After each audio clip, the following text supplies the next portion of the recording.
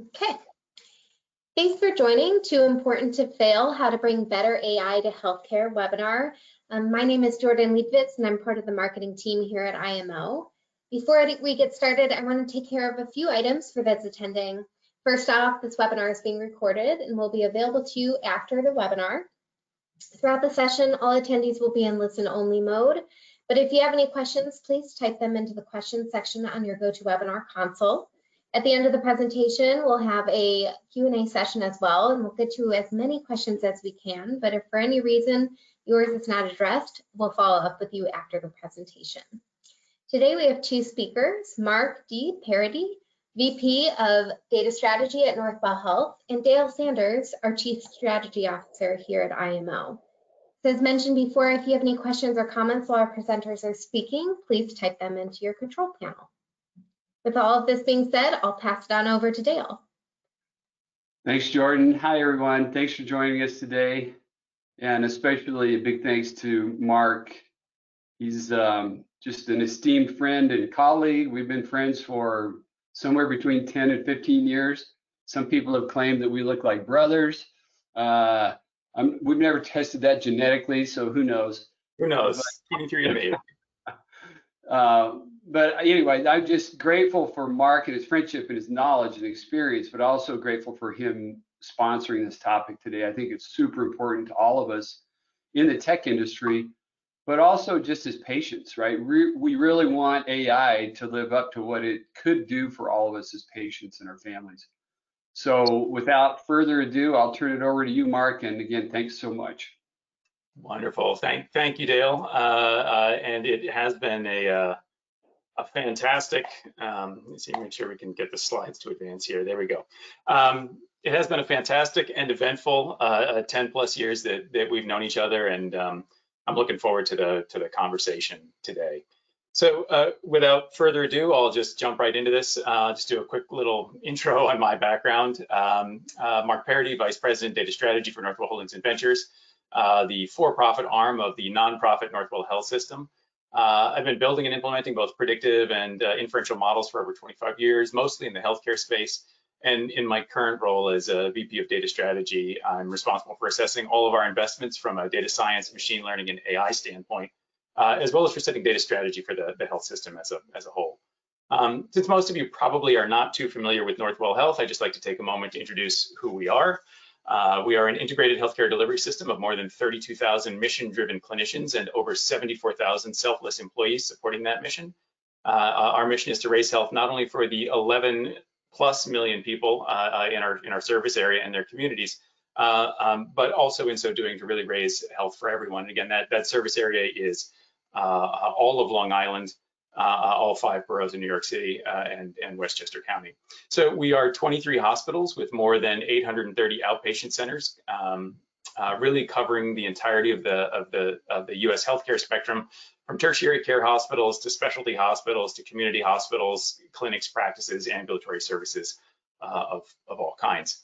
I think we are unique for many reasons, but I'd like to draw attention to a few things that make our data assets unique. Again, that service area of over 11.5+ million lives is arguably the most ethnically diverse, sociodemographically diverse, culturally diverse, economically diverse, and genetically diverse population in the US and most likely the world. Our scale as a system is really enormous. We treat more than 2 million distinct patients annually, with over 5.5 million patient encounters. More than 19,000 New Yorkers every year come through our doors for cancer treatment, more than 2.5 million radiology studies every year. And one of my favorite facts is 1% of all births in the US occur in a Northwell hospital or facility. And the list goes on. Of course, like many other New York health systems, we were and still are very much on the front lines of COVID. And by this point in time, we actually do have detailed longitudinal clinical data on more than 70,000 COVID patients from the first wave, more than 17,000 of whom were treated as inpatient, and of course, several thousand more from subsequent waves. So I could go on, but I think you're probably beginning to get a sense of some of what makes us unique and our data assets unique. One question that's always good to answer early, I think, maybe is just a couple of slides on level setting. And one is, why does data matter, right, in a talk about AI? And for many of you, I'm sure this will be sort of obvious and self-evident, but for those who aren't, right, data is really the raw material of AI. There is, in fact, no artificial intelligence without high quality data. We've talked a lot, and it's become very clear in all of our minds over the last 2 years, although many of us who've been really in the trenches with AI and ML and data science for the last 3, 4, 5 years, it's been very clear the importance and the necessity of fair and unbiased AI. And that really requires broadly representative data for that AI to be trained on. Accurate and durable AI, in order for the AI to really work, it's got to be implemented and validated in real world settings. It can't just be toy data sets or academic data sets. It has to be real world data collected from real clinical workflows. And finally, in order for that AI to be commercializable, it's got to deliver quantifiable value. And the only way that you can really deliver that quantifiable value is if you are impacting measurable outcomes, hard outcomes, on top of which you can then calculate or quantify that value. So just another quick level setting slide, because there's often a lot of confusion around what AI is and what it isn't. I've sort of jumped to the punchline at the top of the slide here, and which is really that AI is a moving goalpost. And quite frankly, it's whatever computers can't quite yet do today or what they're just on the verge of being able to do. But to give it a little bit more concrete context, AI was first defined at the Dartmouth conference in 1956. And so AI sort of counts as the top domain under which statistical learning falls. Then machine learning is a subset of that. Deep learning, reinforcement learning, transfer learning, few-shot learning. These are all then sort of subsets of these larger categories. One of the questions I always sort of get to is around, well, okay, so what about data science and big data? Is data science the same thing as big data? Is big data the same thing as AI? And one way I sort of like to think about it is, absolutely, there's an intersection, right, between data science and big data and artificial intelligence and all of these subdomains. But data science as a field and as a set of methods and tools also exists entirely outside of big data, as well as outside of. There's ways to apply data science that have nothing to do with AI or ML. Similarly, there are aspects of big data that have nothing to do with AI or ML or with data science for that matter. And so this is just kind of a nice visual, I think, to level set and kind of straighten out some of these things in our minds. So in case you weren't aware, AI in healthcare is a wicked problem, and wicked is actually a technical term, and it represents this particularly difficult class of problems that can be characterized by the 10 features that you see here in the circles around the wicked problem. And wicked problems, they are these sort of slippery, multidimensional, cross-disciplinary, often vague, system-oriented problems that tend to fall deeply into these gray areas of human judgment. That's why they're wicked. That's why they're so hard. Just give a couple of examples of some AI problems in healthcare that would qualify as wicked. So here we have a chest X-ray, right? On the basis of this chest X-ray, right? First question might be, does the patient have pneumonia? Second question, is it COVID, right? Not a straightforward question to answer. On the basis of this set of regular vitals that are being taken here on patients, does the patient need to be woken up in the middle of the night in order to take another set of midnight vitals, or can they be allowed to sleep through the night and have that restful, restorative sleep that will help them recover and get out of the hospital sooner with better outcomes? It's not easy to see how the data that you see in front of you directly leads to those kinds of questions or answers. And then another very important set of questions here is, when should we begin goals of care conversations? And these were models that were built during COVID. In fact, all of these were models that we've built at Northwell and have implemented there. The first one and the last one relative specifically to COVID. But when looking at COVID survival and likelihood of survival, at what point in time is it appropriate to begin those goals of care conversations? Again, not immediately obvious on the basis of the graphs or the charts or the data that's given. But despite these difficulties, I really want to go and emphasize that AI in healthcare is saving lives today, right? Whether it's saving lives in radiology, in oncology, cardiovascular risk segmentation, right? Intensivist or hospitalist care, among many, many others. And I've just sort of bouncing through a couple of different papers there. Each of those papers has a company behind them. They're in production and all being used out there. So AI in healthcare, right, actually saves lives. It's going to be important to remember this later as we go through the rest of this talk, right? This is not just a insoluble wicked problem, but it is actually an importantly impactful one. So, but AI is not magical. You don't sort of simply sprinkle the pixie dust of AI, right, on your hardest problems and they suddenly transform from wicked problems right into easy problems. Doing AI right is actually very hard. Building models that work on test data but fail in production is actually what is easy.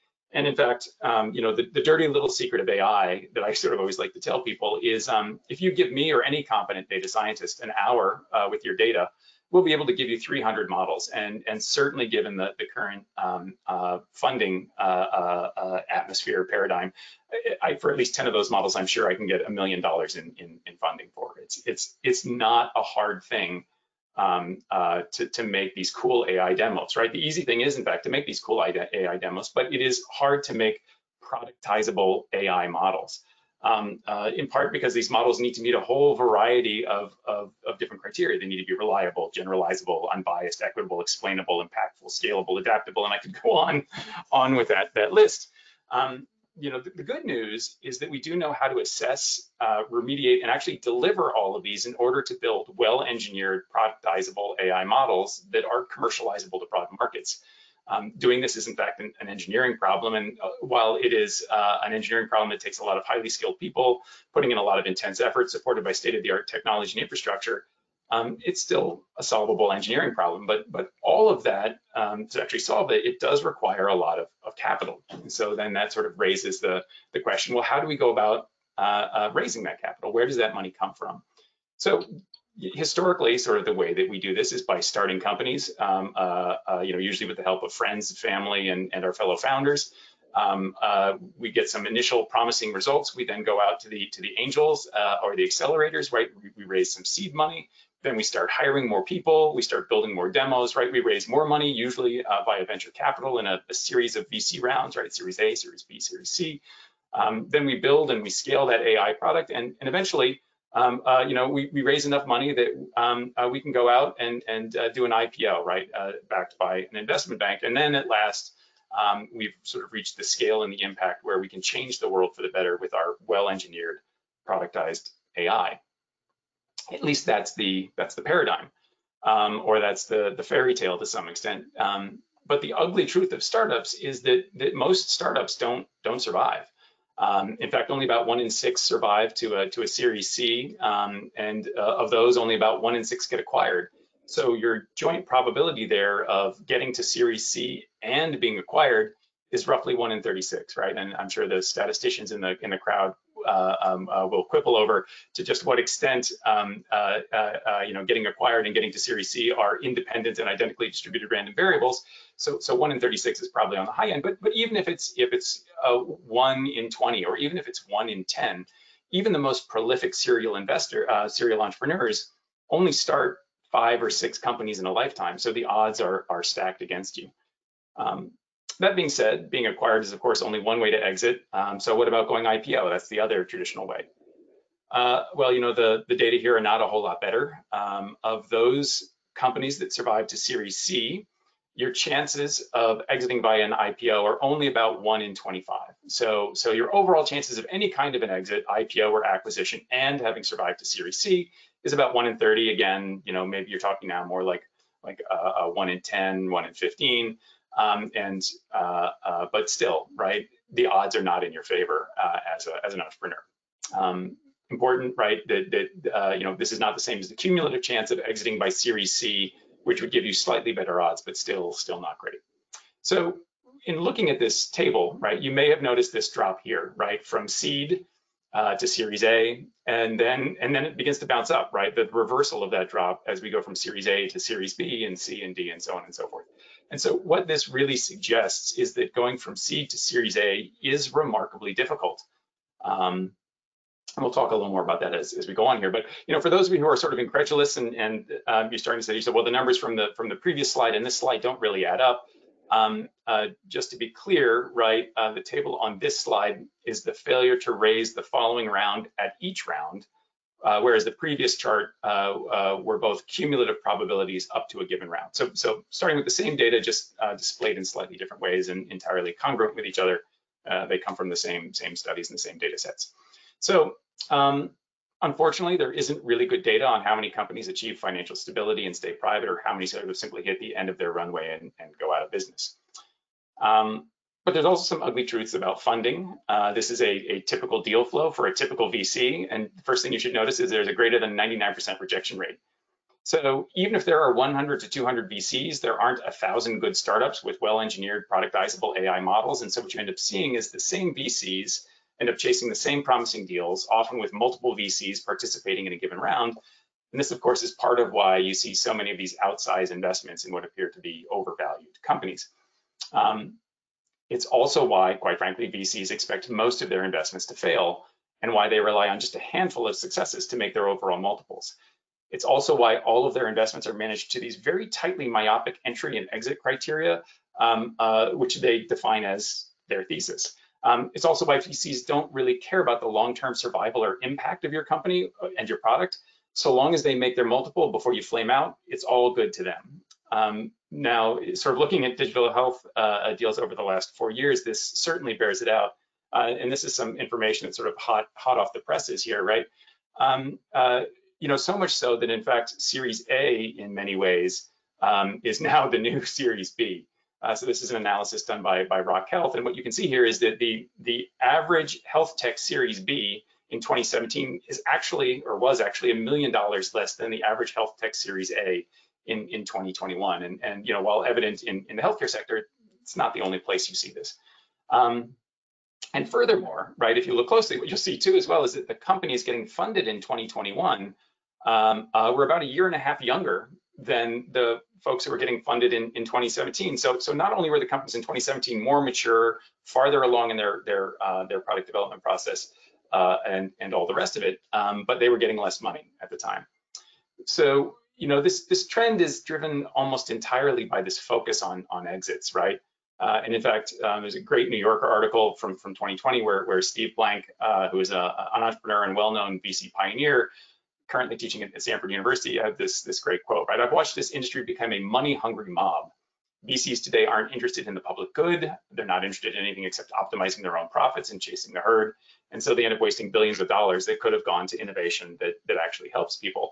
And I think sort of for the ultimate expression of this, one need look no farther than the special purpose acquisition company, or the SPAC. Most of you have probably heard of these. They are these sort of publicly traded shell companies which are capitalized on the basis of what they plan to acquire, without having to specify what they actually will acquire, right? So in other words, these are blank checks that have only one caveat or one kind of limit on them, is that the money that goes into these SPACs has to be spent within a specified time period, usually about 18 months.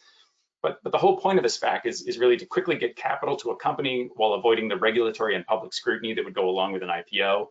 And what this effectively does is give early investors an opportunity for a very profitable under the radar exit, because the valuations are going to be driven by perception and not by fundamentals, because there's no reporting, there's no requirement to report on those fundamentals. That being said, SPACs are likely to be a limited time offer, as in part for the reasons we just mentioned. There's a raft of new regulatory measures being proposed to rein in the party, as it were. One final semi-parenthetical note, while I haven't been able to find any good statistics on this, but of what can be said of VC investors and investments, roughly the same thing can be said to be true of angel investors, although with even higher failure rates, because angel investment is just a riskier place to start. And of course, there's no SPAC option for exit in angels, at least yet. Hopefully that's not happening. That would be a bad sign. So with all this capital sloshing around, it's a fair question. Why do most startups not make it? Staff at CV Insights did a detailed postmortem on 111 of these failures, and their analysis yielded the sort of top 12 reasons that you see over here. Note that most startups gave more than one reason for their failure, and so these 12 percentages, if you add them up, won't add up to 100 as you would expect. Looking at these, clearly many of them relate to funding chasms between investment stages.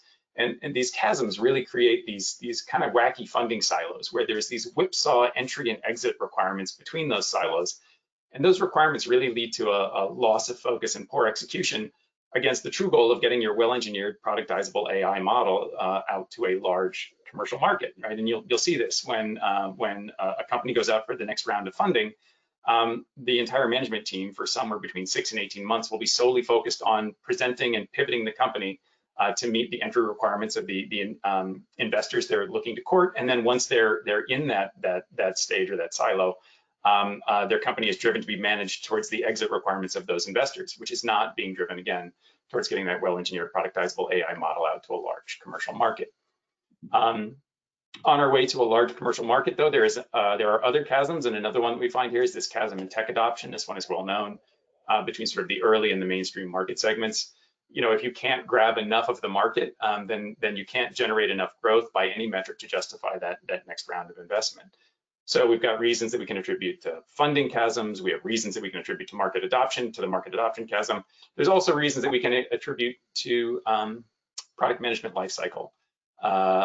You know, building a product is easy relative to building a product that people not only want to buy, but that people actually will buy. And that's really important to kind of emphasize, because those are three very different things. It's one thing to build a product. It's another thing to build a product that people want to buy, and yet it's something totally different to build a product that people actually will buy. And so this is standard product management types of questions, but you should always be thinking about, are you solving a problem your customers care about? Is your marketing effective? Is your price point too high or too low? You know, does your product differentiate from the rest of the market? Is your product defensible? How broad is your moat? And on, all these types of questions. So we've got reasons that we can attribute to funding chasms. We have reasons that we can attribute to the market adoption chasm. We have reasons that we can attribute to the product management lifecycle chasm. And these really all seem to sort of tangle and intertwine and align into a Gordian knot known as the traction gap. You can have the best product in the world, but if you can't get traction, you're going to be relegated to the margins of that market, and you're likely to go out of business. The traction gap can't be escaped, right? It's a fundamental part of company and product life cycles, but it is made worse, and I would argue much, much worse, by the siloed whipsaw funding models that we currently use. But remember, right, as we said early on in the talk, right, AI in healthcare saves lives, right? You're trying to get your well-engineered AI model out to a broad market as a commercial product because it saves lives, right? In fact, it's almost a moral imperative to get your AI model to the broadest market possible as quickly as possible. If your company fails to exit, if you fail to secure the next round of funding, if you fail to scale, or you go out of business for any reason, it's not overstating it to say people who could have lived will die, right? People's health and well-being are literally on the line in healthcare. So we really have to find a better way to solve this problem. So here at Northwell, right, we believe that we've solved this problem by what we call horizontalizing our investment strategy, where we align with Northwell Health's three uniquely differentiable and defensible assets, namely the scale of our data, the depth of our clinical expertise, and the breadth of our healthcare implementation platform. We identify internal gaps in care, operational inefficiencies, or administrative needs that have real impact and cost associated with them, making sure that those gaps or inefficiencies, and/or needs generalize to other healthcare institutions, right? That they're not just Northwell problems. We find partners with AI-enabled technologies, products, or services that have the potential to solve these gaps or inefficiencies or needs. Or if no suitable partner exists, then we look to our own internal innovation. We then invest our data, our expertise in our healthcare implementation platform in return for equity, revenue share, joint IP, advisory positions, and so on, all the same sorts of things that would be part of a traditional capital investment. We use a repeatable, scalable, transparent, evidence-based pipeline that delivers these well-engineered, productizable AI algorithms with broad market appeal that solve problems in healthcare that providers and patients actually care about. This streamlined pipeline, it de-risks the subsequent capital investments in the company by demonstrating in a methodologically rigorous way that the AI algorithms actually work as part of clinical workflows and that they deliver hard outcomes and measurable value in the real world. Of course, there's still going to be failures. Not every AI algorithm survives the rigorous validation of the pipeline, and many companies still won't successfully clear the chasms that make up that traction gap. But your odds of succeeding will, of course, be dramatically improved. And really the last piece of this story is on October 27th, Northwell Health and the startup studio Aegis Ventures, we announced a partnership to develop, scale, and launch AI-driven healthcare companies. The intent of this partnership is to bring our joint resources together, the clinical expertise of Northwell and the commercialization capabilities of Aegis, and to develop AI companies that address issues in healthcare quality, health equity, and many of the other crises that exist in healthcare. The intent here is to bring together clinicians and researchers and patients and payers to identify the most pressing problems that need to be addressed today.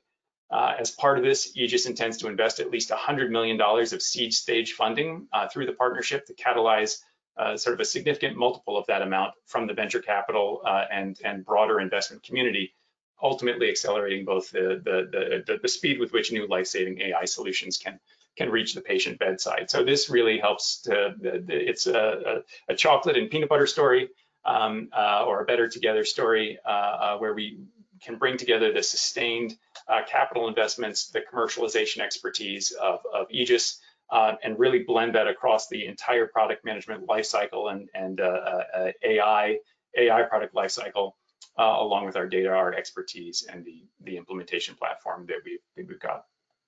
So in summary, because not everyone necessarily is in healthcare, but I do believe almost everyone has, your company does have some type of mission, some type of ethical imperative. Find and define what that ethical imperative is. Align your assets. Think about those things that you can uniquely bring to bear against that ethical imperative. Go out and find those passionate partners, whether those partners are going to be bringing capital or whether they're going to be bringing products and services or other capabilities, right? Find those passionate partners who are passionate about your shared vision. Pay very close attention to the gaps, to that traction gap that exists for everything that you're going to be looking to do, and think about how you can horizontalize your investments to really help bridge those gaps and get to a more successful outcome on the other side. And then finally, recognize that you're making margin to support your mission, right? Not the other way around. The mission is not to make margin, that we are making margin to support the mission, right? So it's really all about how will you change the world, and in short, doing well by doing good. And so I'll pause there, Dale, and we can sort of open up the conversation and any questions that we might want to take from the audience. Yeah, you bet, friend. Well, Marc and I coordinated on 10 questions ahead of time that we might ask, and but I have 5 new ones that we didn't coordinate on that I'd rather ask. How about that, friend? Perfect. Put me on the spot. Yeah. And we should probably take some we'll wait to see if there's any from the audience here, but seriously, let's go back to a couple of questions that we did coordinate prior. Yeah.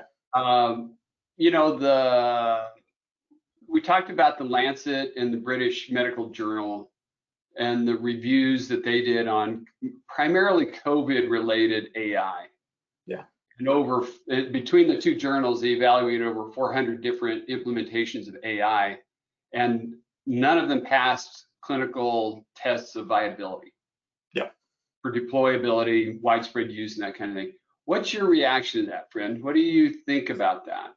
So, I mean, it's a great question, right? And I think it's indicative of a lot of well, let's make it a positive thing of where we could do better in AI, right? I think it's primarily due to a lack of rigor in that validation, and not just model validation, right? But solution validation, clinical validation, validation of the business models that go along with that, and that really requires not only data science but also very deep implementation science and pretty robust data product management. So, you know, one of the things that's really going to be a core competency of this Aegis Northwell partnership that we have.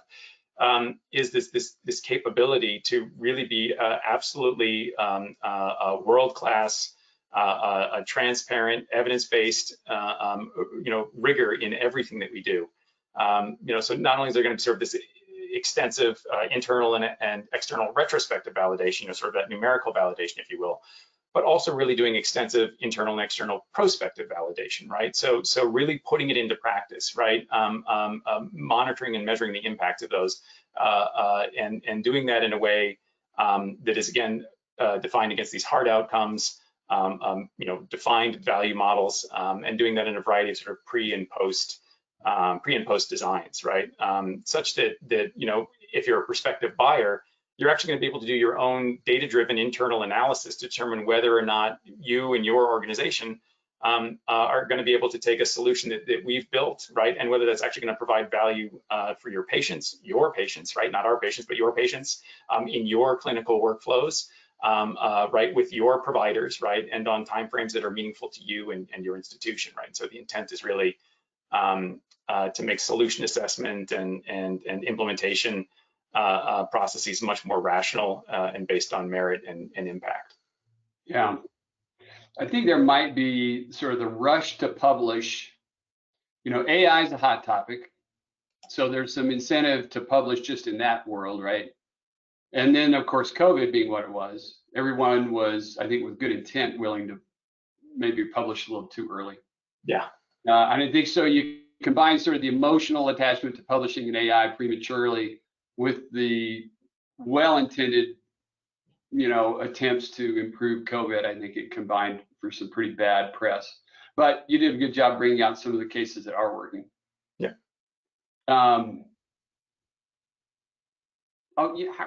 Do we want to bring up that diagram that we've sketched? Oh yeah, sure. I think that'd be great. Yeah. You want to do that?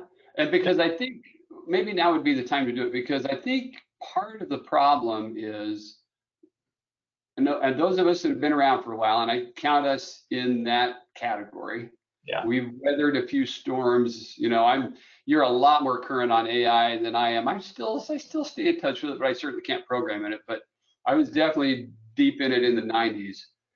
There's an appropriate use of AI in the overall flow of decision making. And I think sometimes we rush to this very narrow application of AI without thinking about kind of the life cycle of AI as it relates to overall decision making and data analysis. So I think that was kind of the basis for the conversation that prompted our sketch, right, friend? Absolutely. And let me just bring that up here so we can share that with everybody. So let's go ahead and put this up here, and we'll make that large. Go ahead and share the screen again, and I believe that is all right. So hopefully, which are you seeing the screen down here? It's starting to show up. Yep, there it is. Perfect. All right. Yeah, no. So I think this is right. And obviously, you and I, we talk regularly, and we just kind of bandy about ideas, right, and kind of talk about where we see things going. And this I thought was I think we both thought was sort of one of our better conversations. And while this is not rocket science, and I think neither of us would want to go and put this out as some transformative paradigm and or framework in AI, right, that is going to change the way we do it. It is sort of a set of best practices, or at least a framework against which we all too often kind of get caught up in the excitement and the speed and the urgency of the work that we're doing, and we kind of forget some of the steps that we should be taking. And so this came out almost more as like a checklist kind of approach, where we want to be thinking about whether it's an effort you're doing at IMO, or I'm doing with Northwell or Aegis, or any one of our listeners is doing with any of their projects. We'd want to just sort of pull this up and think about it a little bit to make sure what you're doing makes sense. And so hopefully folks can see this, and it's large enough, right? But in general, right, we were sort of talking about things that really sort of begin with this exploring phase, right? In traditional data science, you might think of it as your exploratory data analysis, and it's really where you're thinking about things like, well, what are the concepts, the conceptual frameworks that we're working with, right? How well does our data align or map to those frameworks? How well does our data support that? And quite frankly, actually, concept validity was something that confused me for a long time until someone gave me a really simple example of it, right? And that's something like poverty, right? So poverty is a concept. It's not a thing, right? Mm-hmm. There's no wand I can wave over a person or a country or a household. It's the poverty meter that reads out a number between 0 and 100 or on some meaningful scale. Poverty is a concept, and there's a bunch of different sort of proxies and ways that we use, average sort of gross domestic product or per capita or disposable income, by household, or any of these, or disease burden, right? We come up with all of these different proxies to try and get at poverty, but there's no data that says this is a poor country or a poor person or a poor household, and this one isn't. And so thinking about what those concepts are, because most of the concepts we care about are exactly that. Another concept would be heart disease, right? Again, there's no wand I wave over you that says you are a 4 on the heart disease scale, right? There's a variety of different pieces of data that we collect that we assemble into this concept of heart disease, and then we break it up into a variety of different kinds of heart disease based on what we see in that data. So it's very much the field that we're working in. So thinking a lot about that. Is the data available? I know one of the things you've talked about a lot as being very important is data quality, and I completely agree on this, right? And really kind of going back to first principles, that it's a garbage in, garbage out if you don't address that well. But I would also say in the workflow and the thoughtfulness of AI, if you've got crappy data, that doesn't mean you shouldn't try to apply AI. It just means you need to be careful about how you apply it. Yep. And so it's all about, I'm not, when I kind of opine about data quality, I'm not saying, well, because we have data quality, we should put the brakes on and we shouldn't do anything with AI until we clean up our data. No, that's not the case. In fact, both of us know, coming from this world, crappy data is actually a pretty good place to utilize AI, because it handles anomalies and data quality problems better than traditional declarative programming, right? Yeah. But you just have to be wise about what the results are telling you, right? Yeah, no, and that's a great point. That's a great segue to phase 2. But I also want to make another great point in that, which is one of the analogies I always like to use is gravity, right? So there's a ton of different ways to measure gravity, right? We can collect a lot of different data about it. We can do it by sort of measuring shadows and pendulums, or we can be dropping weights at different heights, or we can be doing it in vacuums, all these different data sets, which will capture it to greater or lesser fidelity. But it doesn't matter how we come at it or kind of how messy our data set is, it's always going to contain that gravity signal in it, right? I mean, unless it's just a truly horrible data set, right? Or completely unrelated to gravity. And so I often like to think of, we should be trying the same things, right? Start with that messy data. This phase 2 that we're talking about here, start with various types of unsupervised approaches, right? Whether it's sort of clustering or some of these other approaches, to begin to try and understand what are the patterns, what is the structure of your data, let the data kind of speak to you. And look for those signals, recognizing that you're going to get a lot of arbitrary signals and you're going to get a lot of wrong signals. But as you're using different algorithms, as you're using different data sets, as you're coming at a concept like poverty or heart disease from different angles, if there's a there, like gravity, it should show up. The majority of the ways you come at it should show there's something there, right? And then that really allows you to create these very, and this is phase 3, right? Those very focused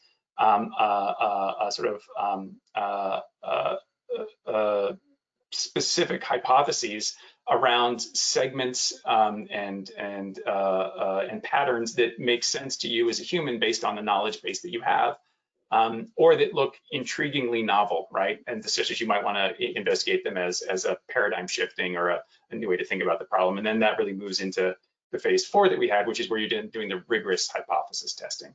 That falls much more into this sort of supervised classification. And strictly speaking, it's not clustering, right? Clustering is an unsupervised thing. So you can tell we threw this together, right? But again, like I said, it's a framework for us to kind of think through things, and it's not the only way to do it. There's other ways to do it as well. But I would argue there's probably not a project that wouldn't benefit from just kind of thinking through these phases or approaches, right? As you're sort of thinking about what you want to do. And then, finally, if you survive that rigorous validation process that would occur in that phase 4, you can now really start to move it into production, observe how it's working in production, AI, ML ops, and all that kind of work. And it sort of, in many ways, mirrors the sort of scientific method and the cycles of the scientific method, and continually refining your ideas. I'm a huge fan of Bayesian approaches as well. I think 10, 15, 20 years. I think we've suffered under 200 years, 100 years of Sir Ronald Fisher and his frequentist obsession a lot of great information. The reason we're able to have this conversation today and the webinar is working and we're all alive, or at least the 3/4 of us are alive, are almost entirely due to linear regression and Ronald Fisher and frequentism. So I don't want to take anything away from that, or frequentist approaches to statistics. But Bayesian is enormously powerful, can teach us a ton of stuff. There's some fantastic information theoretic approaches to statistics as well. And we do well to make those part of our armamentarium, if you will, as we're trying to get closer and closer to truth, because there's no truth with a capital T, just approximations. And yeah, right, with a capital T. You know what I see too is a rush towards predictive models and AROC scores. Right. So in fact, this, like you said, this is not rocket science here. It's just sort of common sense. And if folks were deliberately sort of thinking about these steps, I'm pretty sure we would have better output, less hype, more reality out of AI in healthcare. But what I have observed, and maybe I'm guilty to some degree of allowing this to happen in my roles, is we rush to predictive models. There's nothing like this that preceded our love affair with predictive models and AROC scores, right? And we both know that AROC scores can be meaningless and super misleading, right? Yeah. So you remember, and hopefully everyone in the audience can repeat along with me. What is the dirty little secret of machine learning and AI, right? You give me an hour with your data, and I'll give you 300 models that fit the data really, really well, right? Right. It's not hard to build a model with a good AUC of any kind, right? Whether it's a PRC or AUC or whatever, or RSC, whatever the case might be. And in fact, it's not even particularly hard to get good accuracy scores or any of a variety of these other scores that are out there. There's a lot of ways to sort of game the system. And in fact, when I was teaching data science, one of the things I always hammered home was, for any model that you build, if it's whether it's your R squared or it's your AUC, if it's 0.99, it's too good to be true, right? In fact, almost certainly anything other than about 0.95 or 0.96, you haven't done the concept validity piece appropriately, and you've got some kind of label leakage, right? So something about the target that you're trying to predict, right, has leaked from the target piece of the model into the features, right, into the input of the model, and it's super easy to have that happen. Again, I mean, unless you're building a predictive model for gravity, right, F equals ma, right, that I would believe you could get pretty close to a 0.999, right? But that's there's a message from someone there. Thank you for a very productive discussion. Let's see, I had another thought here about let's talk about data monetization and algorithm value. I've been doing a fair amount of lectures and consulting, trying to help organizations and even governments figure out what's the value of their data. And then subsequently, what's the value of an algorithm? Now, with Northwell and Aegis together, what are your thoughts there, friend? So that's a great question. I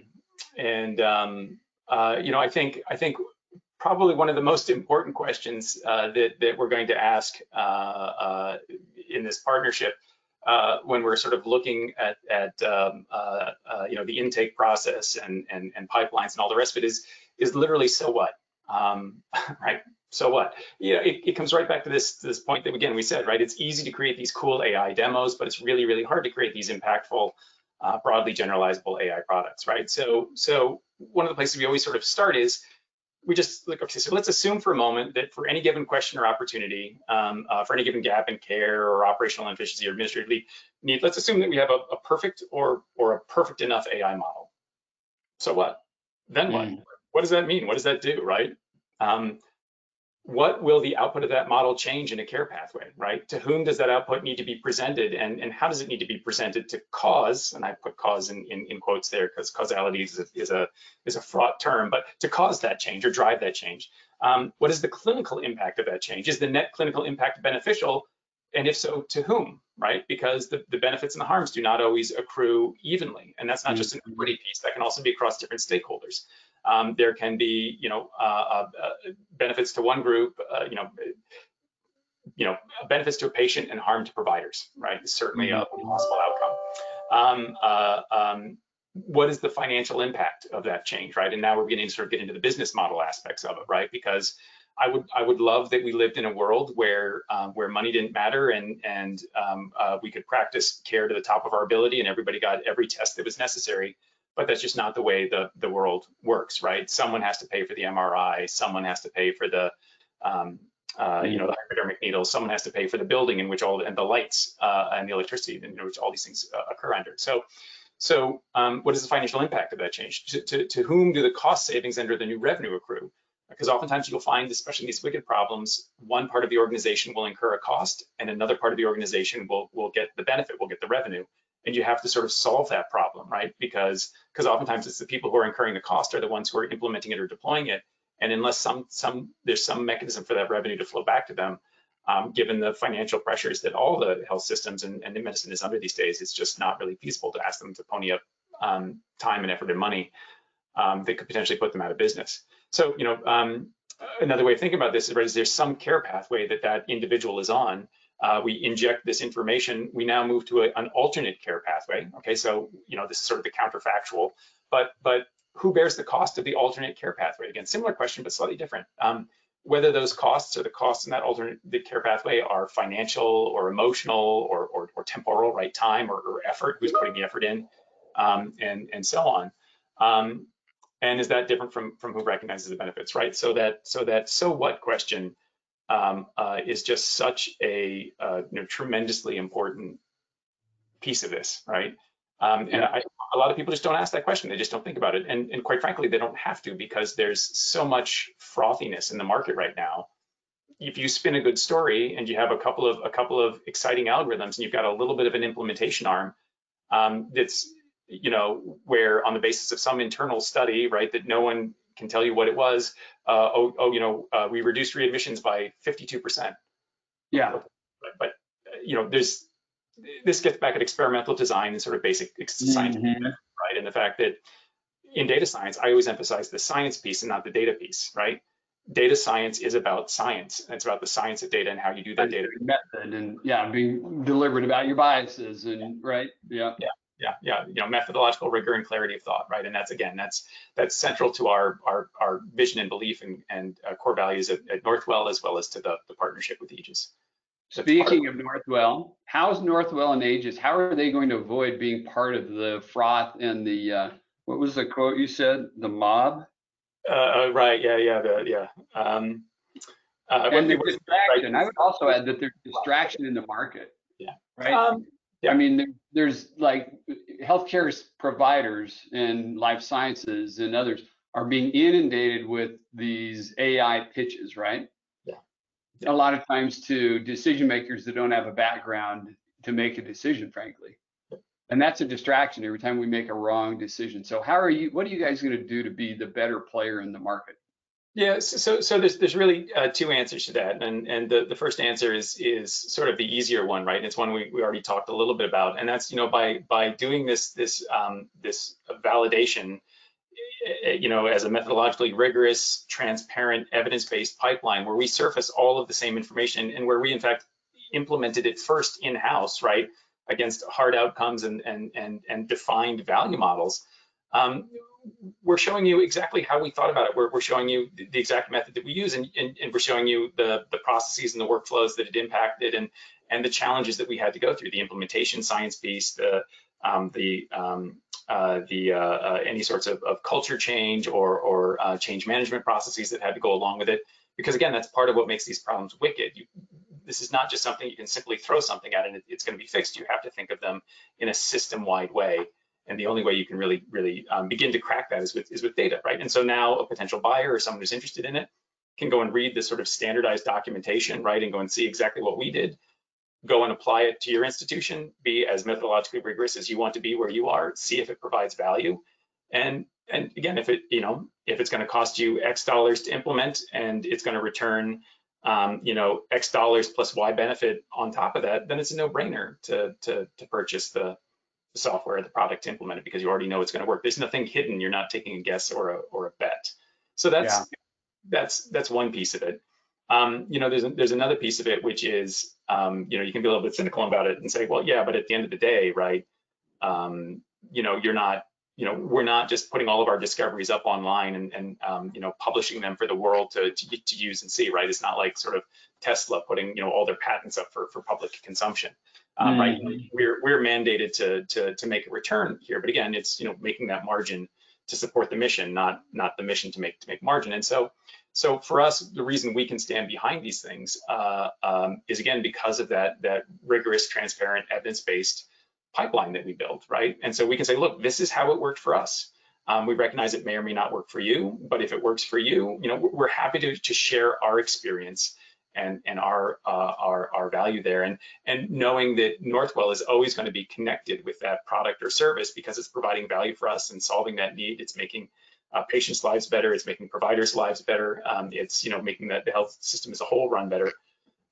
We're always going to have a stake in making sure that product or that service or that company, continues to deliver on that promise of doing well by doing good. I have a theory that we've entered the age. Well, let me back up. We figured out how to calculate commodity prices for oil and wheat and various grades of quality of those products, right? Yep. We haven't figured this out with data yet. And so it's going to be, I think, fascinating from a macroeconomics perspective to see how data monetization and algorithm monetization evolve. And I gave a lecture recently about data, how to calculate data monetization values and things.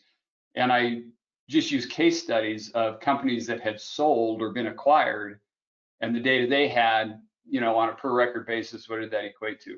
By the way, just so if anybody's curious, the Roche acquisition of Flatiron was the far outlier on a per record basis. What Roche paid for Flatiron, way higher than anything else in the use cases I looked at. All right, you know what, friend? We better ask some questions to the audience here, and so I stopped dominating here. Is this the Joe Boyce that I know? Is that you, Joe? Anyway, Joe Boyce is asking a question. How do you see liability for AI recommendations evolving? I doubt the VCs will be on the hook. Yeah, that's a great. Oh, it is Joe. Hey, Joe, good to see you, friend. Thanks. Good to hear your voice out there. Okay, yeah. So who's going to be at risk for this, right? Yeah. So, we can come back and do another hour-long presentation on ethics and AI, and I mean it's an enormously important problem, and I don't want to make it seem like we're at all, or I'm at all, or the Northwell or Aegis are at all sort of flippant about it, or brushing it to the side. It's absolutely at the core of everything that we do, and it's part of the mission, and the only reason we can engage in these kinds of efforts is because we do believe very strongly that it can be done ethically, it can be done fairly, right? We can get more just, more equitable outcomes on the other side. Now, an important piece of that is absolutely, it's going to go wrong, right? There will be times when it gets it wrong. Boeing flight control system is essentially AI, and look at what happened there, right? Giant liability. Now, in that case, and I want to be very, very, very careful, that type of thing should never happen with Aegis and Northwell because there were very clear issues with chain of command and pressure and quality control and all the rest of it that led to that, right? There were plenty of signals leading up to that very clearly said, Boeing's not, this the Dreamliner, right, was not ready to fly yet. Yeah. They were just sort of ignored. That's something we would never do. And in fact, that's again part of the whole point of we don't want to wait for the lawsuit for all that information to become transparent, right? That's the wrong way to do it, right? That all of that gets surfaced right up front. And so the buyer has the choice of making the decision.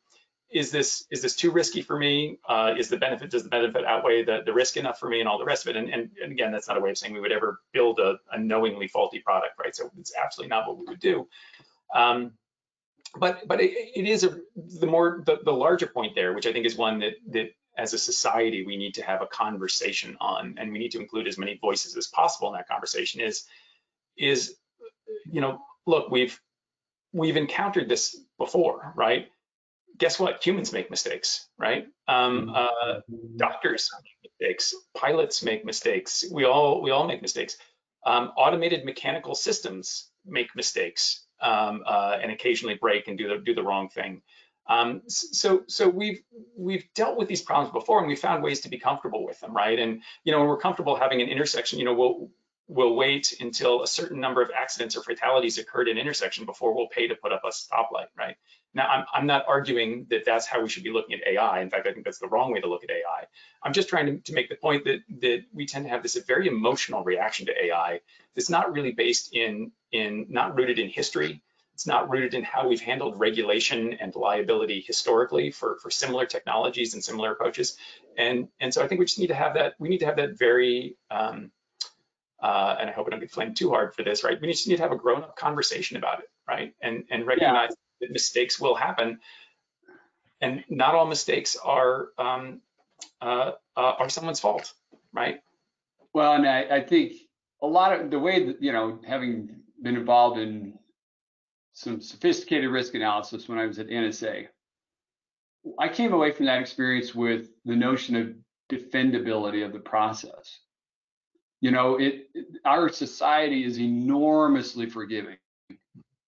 If you can show good intent and defendability in what you did to get to where you were that might have created an accident. And frankly, the framework that we just described, if people would follow that, and if something happened as a consequence after following that, you go back and go, well, man, we really tried. Yeah. So I think at some point there will be more oversight from FDA, Health and Human Services. I'm not quite sure where it's going to come from. That will require law, right? The law law will emerge. Yeah, exactly. It'll build up. Yeah.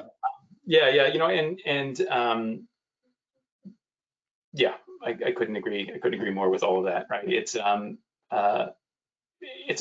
a tough series of questions, but we've handled tough questions before as a species, and we've gotten to places where, as a species, we're largely comfortable with the outcomes. Yeah.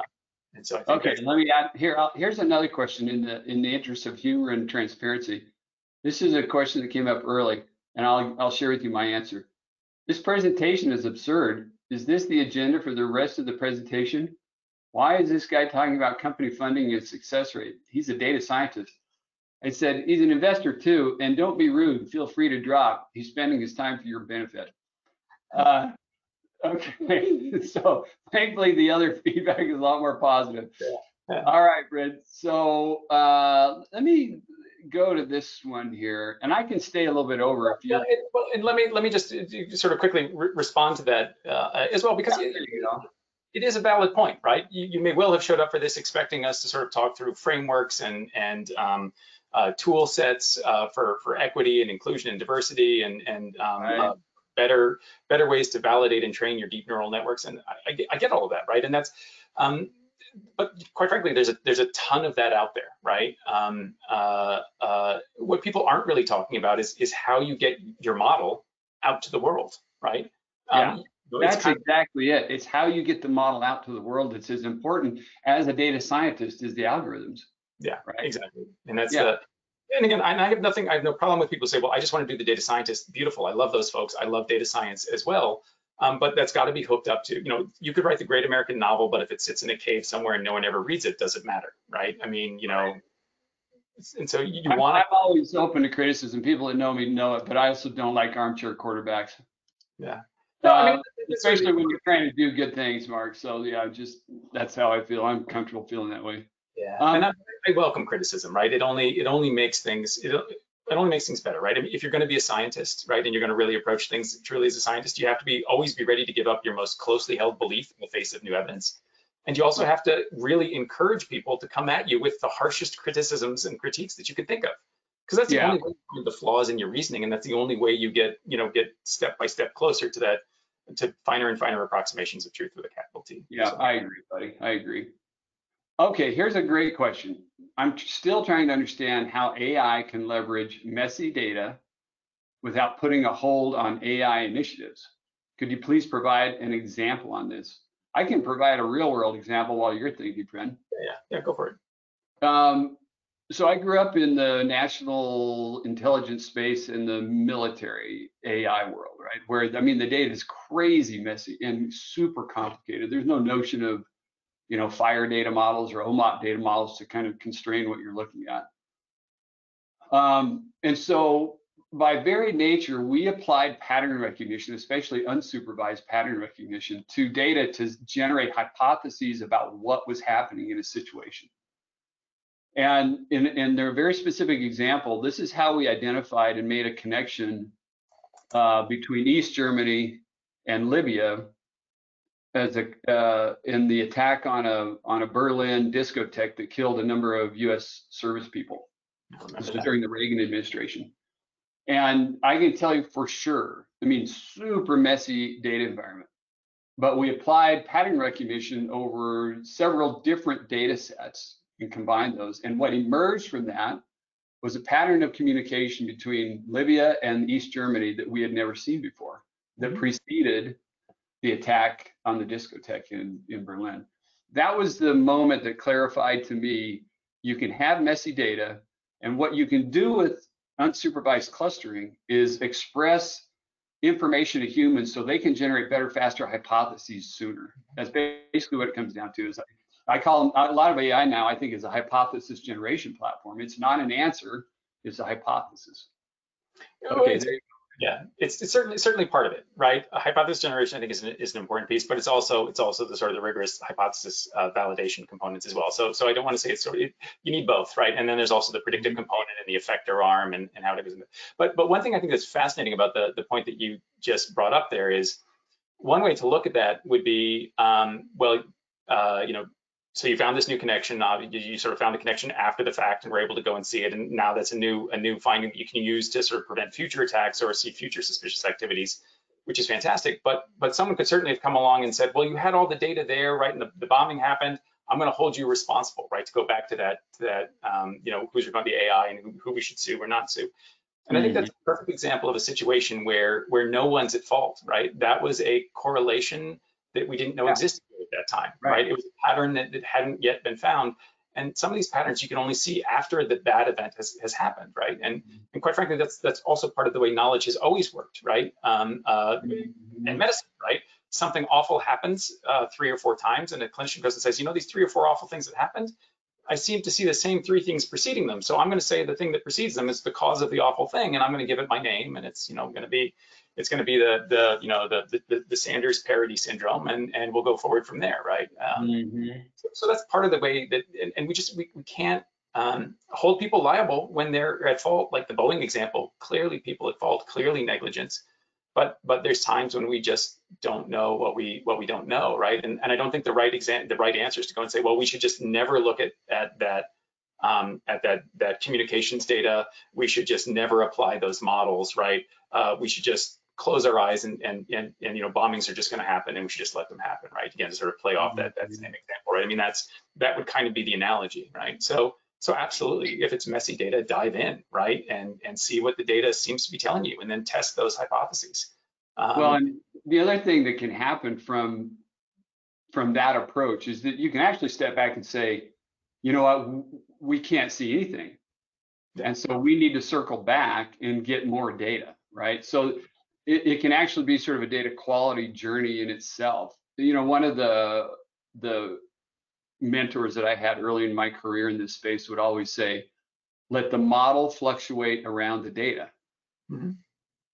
Right? And so anytime we started trying to impose too much structure or too much of an a priori model around data, he would just come back and say, look, just let the data talk to you. Don't impose a model on the data. Don't impose a framework on the data.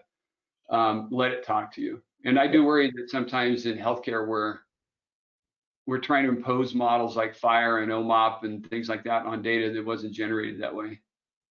Yeah, absolutely, right. And I would take it sort of even one step farther to go back to some of the things we had talked about early in this talk too, around concept validity, right? Because really what you're talking about is don't become so rigidly fixed to a set of concepts or so rigidly fixed to a set of beliefs that you lose the ability to see new patterns, right, and new features, and to move things forward, right? I think it's and I'm just going to pick one small example, or it's actually a very large example, but so for instance, you look at something like Alzheimer's disease and dementia associated with it, right? And it's defined pathologically by tau protein and beta amyloid, plaque sort of tangles in the brain. And so for a long time, we sort of said, well, those are, that's clearly the endpoint, that's clearly the cause, and it may or may not be. We actually still don't know one way or another. But my point is more that if from the outside, before you go inside, you just sort of take dementia as a whole, there's a whole bunch of different ways to end up at dementia as an endpoint. And quite frankly, there's probably a whole bunch of very separate diseases that all lead to the same pathological, clusters and tangles, right? Plaques and tangles. That are probably separate diseases, but because we started off putting this concept, this is all Alzheimer's disease, it makes it very hard to see those patterns. And if we become overly fixated on this is the definition of Alzheimer's, there can be no other, or this is the definition of dementia and there can be no other, we'll miss the ability to see those finer patterns, to see the new segmentations, to understand, there's differences. Early onset Alzheimer's is different from late onset Alzheimer's, is different from dementia pugilistica, right? From blunt force head trauma and all the rest of it. You see similar endpoints in all those cases. And you can see the same thing in chronic kidney disease or heart failure. A whole bunch of these endpoints are I believe, common endpoints of different processes. And by putting them under these labels, right? And to some extent, OMOP and FHIR, more so OMOP and ICD and SNOMED, they kind of fix these labels as absolute truth. But again, they're like poverty, right? It's one way to describe something, but what actually is, a particular ICD code, right? Again, it's not like you can wave a wand over someone and it will pop up what their ICD code is, right? It's the same way that I can hold a measuring stick up to someone, or I can measure their temperature, or I can look at the levels of specific electrolytes in their blood, right? That's the real data you have to work with. You have to allow the concepts, to your point, to be fluid, right? In response to the data you're collecting and the observations you're making. I got a message that came in on my cell phone on text here, friend. It's about labeling. And it's a take on a comment that I made actually in social media that, somebody has to label these clusters. First of all, I don't think we're seeing enough supervised and unsupervised clustering in healthcare, right? We're stuck on predictive models. That's a different issue. We're going to see more supervised and unsupervised clustering, right? That's going to be, it's coming up. But somebody's got to label those clusters. And I'm concerned that SNOMED, ICD, and LOINC are inadequate as languages and language models for labeling those clusters. I think we need to evolve the language of healthcare to be more precise, more clinically friendly, more research relevant. What do you think? Am I being too cynical there? No. I mean, and again, I try and expand everyone's thinking on that a little bit with an analogy, right? Think of the diversity of languages amongst humanity, the thousands of languages that are currently spoken and the hundreds of thousands of languages that have been spoken across time. And some languages are similarities, right? The Romance languages are similar. Some languages stand all alone by themselves, like Finnish is not related to anything, right? And that's fine. And and there is this ability to translate between those languages, but each language is able to give shades of meaning and different rhythms and different, not just the denotations, but the connotations that go along with it that don't necessarily translate from one language to another, right? And that's part of the beauty of it is that you can express similar ideas in different languages, right? To different emotional effects at different times, right? And you can look at that as we'll never understand each other, we'll never be able to communicate, we'll never be able to move forward. Or you can look at it as find the language that's appropriate to the problem at hand, right? If we're trying to negotiate trade deals with Europe, well, then it's probably going to be around the Romance languages, and we'll make that the sort of the space you're working in, right? Yeah. The analogy begins to break down a little bit at that point in time, but that's more the way that I would think about it. Is each one of those each language is a concept. It's a conceptual framework that you're layering onto it, and reality is not a concept. Reality is, right? Mhm. Philosophical. Yeah, the challenge that I see, well, anyway, we can talk forever about this, but ICD grew up as a public health reporting system. ICD-11 is getting better for sure. SNOMED grew up as this sort of post-coordinated thing that you have to stitch together to describe what happened a priori. So it's awkward to use analytically. And then Loink has a number of problems with it, but mostly its adoption is so low. But anyway, it would be interesting to see how we evolve our languages to describe healthcare. For instance, right, there was a Mount Sinai paper that came out a couple of years ago that clearly identified 5 different subtypes of diabetic patients from clustering that have no real ability. We don't have an ability to tag and label those with SNOMED and ICD. They just aren't represented in the language. Yeah. So it'll be interesting to see how that evolves.